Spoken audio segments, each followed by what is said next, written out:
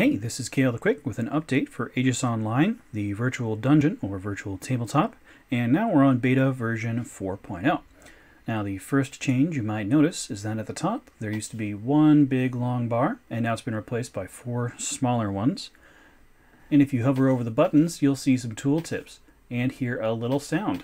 Now, we're still dialing in the exact sound level, and if you want, you can turn them off going to Options, Audio, and the UI volume right at the bottom. And they are a bit loud, so I'm going to turn them down to about half volume there. And we'll go back and here. So let's check out the new UI from the top right. Now, first we have the player wisp settings. And we click that open, and we're able to change my name, and we can also change the color of my wisp. Let's change it from a purple over to a red. Make it a little bit brighter there. And then we just click that again, close that, and you'll see that my wisp, which now looks nicer, has changed color. And one of the things we've managed to do is make the look of the wisp more consistent throughout the various graphic settings.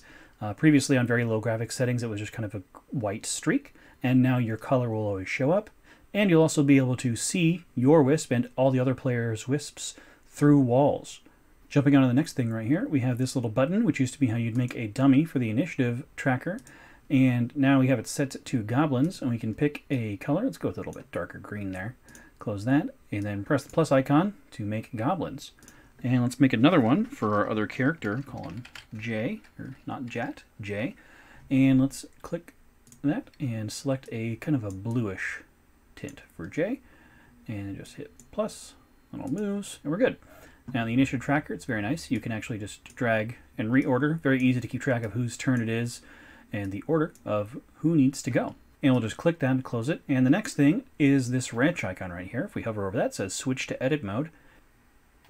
So we'll just click on that, which takes us into edit mode, and a drawer will come up from the bottom. And this is how we access all the items, to click and drag them out into the world. It's just how it worked previously, but we do have a new mode where if you can double click, it'll take you into an item stamp mode, which will let you stamp down a bunch of items really quick. And of course, with everything else, as with everything else, you can hold Z, X, or C to kind of snap your guy to everything. So you have Z for the corners, X for the centers, and then C for the edges there, which is useful for the wall tool, which we'll access in a second. But you can right-click to get rid of that little preview there, and then everything goes back to normal. And let's go back to items. We do have a approved search tag manager as well. Let's see, all the tags show up. So this one is built-in and a built-in dice, humanoid character. So let's do a quick search for humanoid, and then just press enter, and then that's added as a tag there. So now everything with a tag of humanoid is up at front. This doesn't hide everything. You can still see stuff that doesn't have a humanoid tag, but it does sort it so that if we have a humanoid, they'll all come up front. So if you have a bunch more items, as we hope to have in the future, you'll be able to sort through them really, really quickly and find your relevant things. So let's select our humanoid, and we have our little preview, and we can pop down a couple of them. Right click, go back to items. Let's try the fun skeleton right there as well. I'm going to go back to the top right now. And we do have the wall tool and the grid tool as well, which is how you'll change the floor cells, recolor them. Let's try for the wall tool right now. So we hold the Z to snap it to the edges or the corners of the grid, and we're able to make all kinds of stuff. Now you can set up a dungeon, and it does take a little while, but it is kind of fun to set up something nice.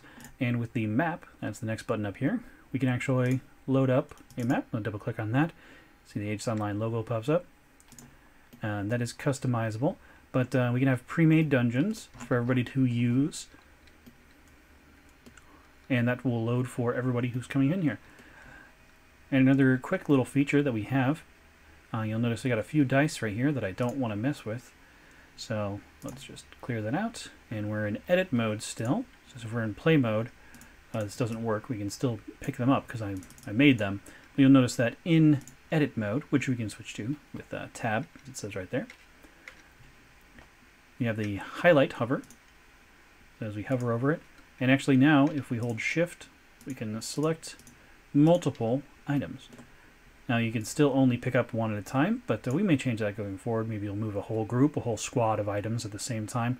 But currently one of the functions that you can do when you have multiple ones selected is to just press delete, which makes it much much easier to clean up after you, after the player characters get through here.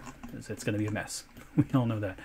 And so you can also do clear map right here at the top as well. And then if you want to return back to the center of the map, press the home key on the keyboard and then tab again to bring us back to a nice clean user interface.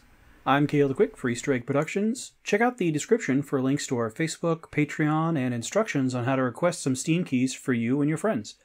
Thanks for checking out Aegis Online Beta 4.0, and don't forget to stay safe. Bye.